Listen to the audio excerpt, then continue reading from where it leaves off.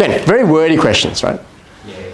But how do we interpret this? We're not looking at exponential growth anymore, we're looking at exponential decay, right? Because we've got something that's just come off the boil and then it's cooling down.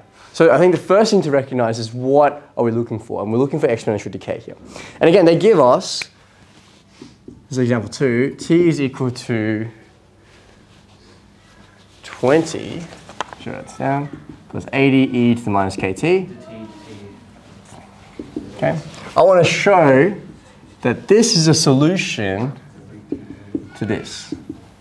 The big T and the little t. Yeah, a lot of t's going on here. So how am I going to show that something is a solution? Again, we're thinking about derivatives, right? So I have this expression here. Let's take its derivative. Yes, let's do that.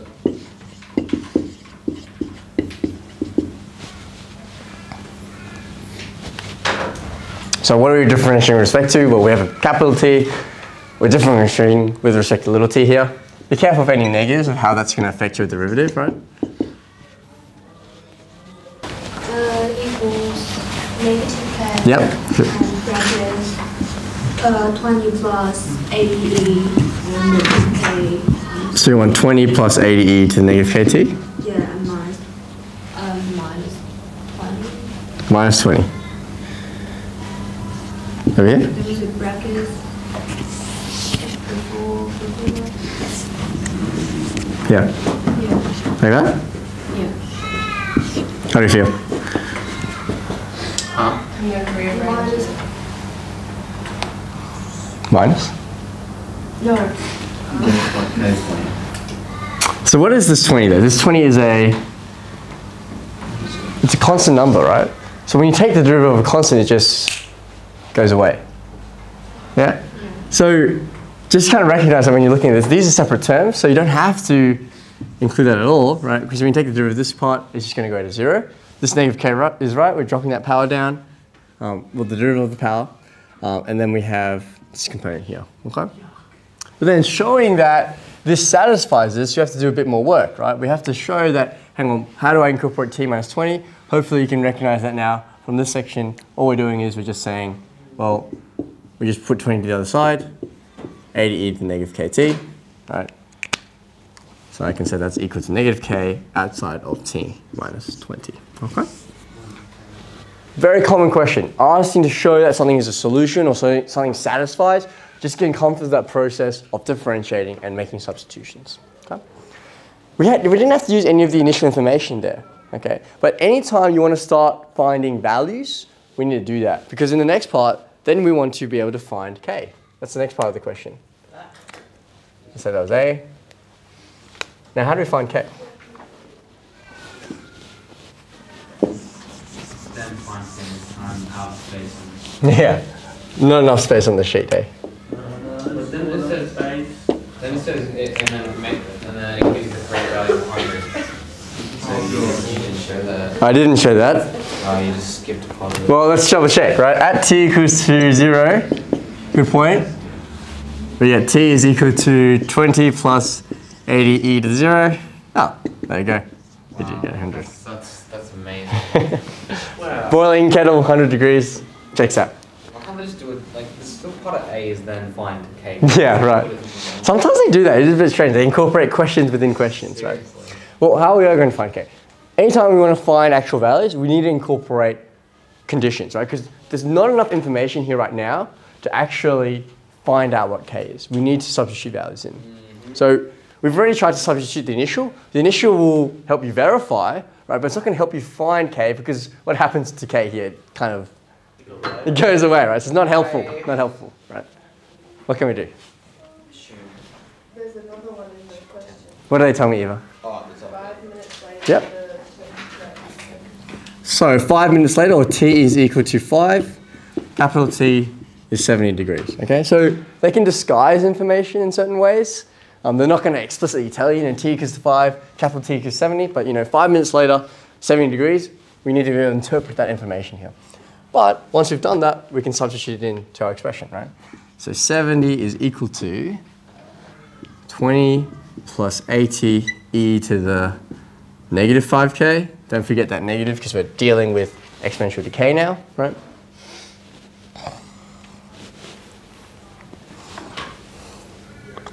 But underneath all of that, really, it's just an exponential equation, right? Just with an extra constant there, okay? Once you've interpreted the information that you've got and you've rewritten the expression, right, now you've got the easy part. We can just solve, and pretty good at those now. Looking at using logs to solve these, right?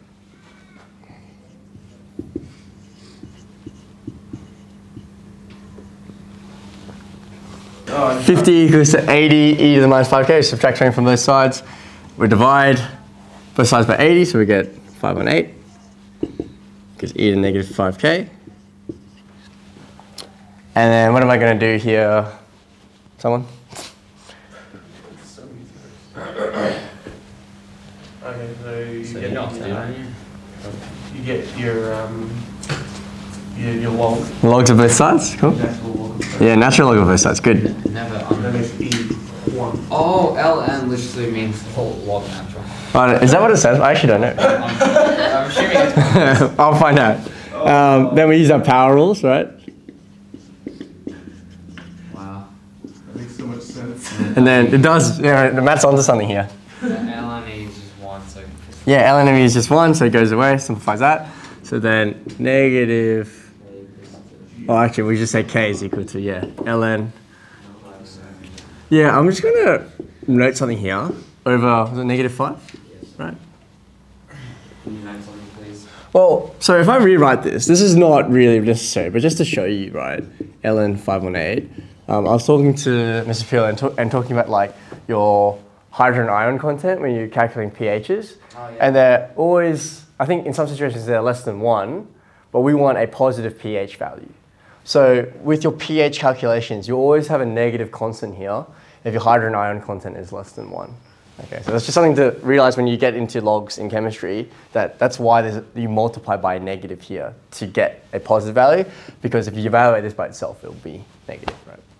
That is correct. And our k value, what is our k value? 3 decimal places. Yeah, what do we got? 0.094. 094, keep going. 0, 0, 0, Bunch of 7, zeros. 2. 0, 0, 0. Yeah. 0, 0, Oh. 7, 2, 5. 8. Okay, so in this question, they've just asked you to find the value of k, which we've done, okay? But we need to incorporate that into next questions. Make sure you're using that exact value there, okay? Don't use any rounding situations here, okay? No rounding. How long will it take for the water temperature to drop to 25 degrees? Okay, so how long will it take to drop to 25 degrees, which is essentially asking, capital T is 25 degrees. What is a little t going to equal to? Okay. That's your favorite rapper, Lil T. Little t? Is he actually a rapper? It does sound like little t and big T and they do a collab or something, you know? That'd be cool. The alphabet crew. All right, so substituting values, right? I've got my expression, I've got a k value now, okay? So I know that I want the temperature, or capital T, to equal to 25. That's equal to 20 plus 80e to the negative kt. Now with k, remember what I said about k? Keep it as K. Right, keep it as k. Why? Well, because what I could do is I could write, you know, what is this? Negative 1 on 5 ln 5.8 times t, if I really wanted to be, you know, showing that I know what k is. But think about writing that for every line that you're trying to solve for what t is actually going to be. It's a bit, you know, tedious. So let's get rid of that. Instead, we can just write negative kt, but just forget that you actually know what that is. We know. Okay. All right. So let's go and solve. Right. Eva, what do I do? Yeah, let's get rid of these constants. So we've got 5 is equal to 80e to the negative kt, or 1 on 16. Divide both sides by 80. Yes, that's right. And then let's take the log of both sides again, just like before. Yes. ln of e, which we know that's just 1. Yes, sure. Let's get rid of this guy.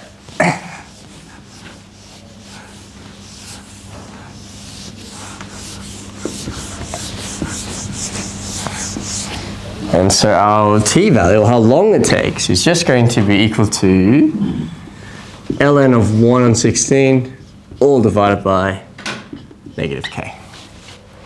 Let's work that out. 29.495.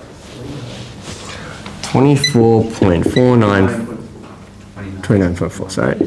0.4953. Okay. Yeah, and we can just do, I don't know, 2 decimal places? How does that sound? If you do 2, it just goes back pretty much to 1. 50 to 2 decimal places. Okay. There you go. To 2 decimal places. Degrees Celsius. One question. Yeah.